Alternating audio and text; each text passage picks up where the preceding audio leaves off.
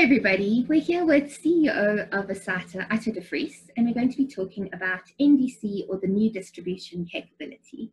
Thanks so much for joining us today, Otto. Thanks for having me, Sarah. Good morning.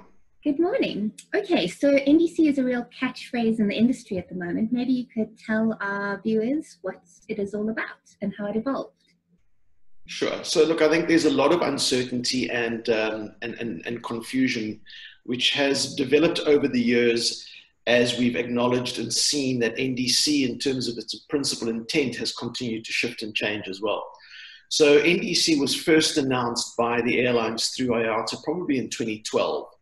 And it was quite evident at the time that whilst they were talking about it becoming a standard for shopping purposes, that it was about disintermediating the travel agents and GDS channels as the airlines were grappling to try to take back control of the distribution of their content and products. I think that evolved through engagements with the trade, including the GDSs, into what was then advised as an industry standard for communication. And the principles there was, and the thinking behind it was, for the airlines to be able to share and distribute all of their different content and offerings through all of the channels which they wished to distribute that content. So the thinking was, whether you visited an airline's website or whether you booked through the GDS or through any other channel, the content that you were getting was consistent. And the other important component is, of course, that the airlines are taking back full control of that content and what is the pricing and the terms and conditions attached to it. So there was quite a lot of enthusiasm to some extent. Obviously for the GDSs, it remained a concern because we noted obviously that fees were starting to be introduced for airline content to be distributed. They were minimizing the amount of content and the value of the content through the GDSs, all as a measure to try to push and encourage additional direct bookings through whatever NDC channel they had developed. So for the GDSs, it remains a challenge, but we have seen them also put in a huge amount of effort in developing and preparing the GDS for NDC standard.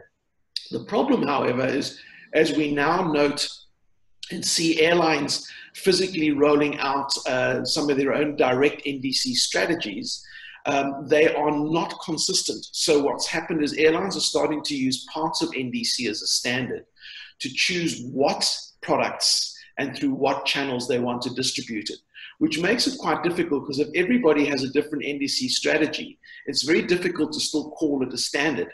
And as we've always enjoyed this aggregation of content through the GDSs, the real danger now is that that content is going to be increasingly, how can I put it, confusing for agents to find, as the content differs from airline to airline and access to that content will differ from airline to airline. So we're going to see, I believe, a very, very long and protracted confusing phase in terms of how agents are going to access and sell airline content. Sure. And how important is this for agents in the South African market to get involved with NDC right now? Is this something that is for the future, or is this something that they should be involved with at the moment? Well, look, I think it depends on your commercial partnerships with different airlines. So there are airlines out there that are embracing NDC and are having very, very deep investments in ensuring that they are shifting the way that they distribute their sales and their content using NDC as a standard. So it very much depends on which airline, and it depends on the nature of your relationship with that airline. Within the South African context, we are not sure at this stage to what extent South African-based carriers have chosen to invest in NDC strategies. I know that SAA was not focusing on it at the time for obvious reasons. Whether that strategy under the new SAA version 2.0 may change, time will tell, but it's certainly not a short-term strategy for them. There may be other airlines that have progressed it further. I know that Comair was doing some work, but again, they're under business rescue, and so we're not really sure where that's going to play out. So it will be a more protracted timeline, there's no doubt, but I think that there is a very serious commitment from the airline industry broadly to introduce NDC as a standard to start distributing, taking back control of the distribution of their content. You mentioned the role of the GDS earlier and GDS surcharges. Can you maybe tell our viewers what that is all about and how it is affecting the industry? So I think the nature of the relationship with the GDSs is going to change fundamentally.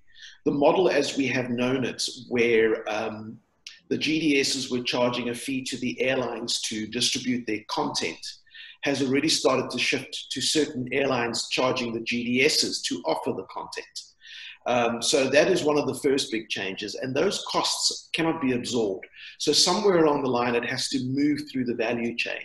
So I believe that what's possibly going to happen is we're going to see possibly the GDS is shifting from a channel of revenue to a cost for the agent in order to access content.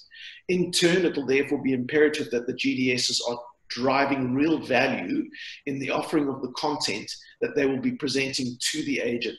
So I think we're going to see a very, very fundamental shift. The GDSs will continue to be a very, very strong aggregator and disseminator of content.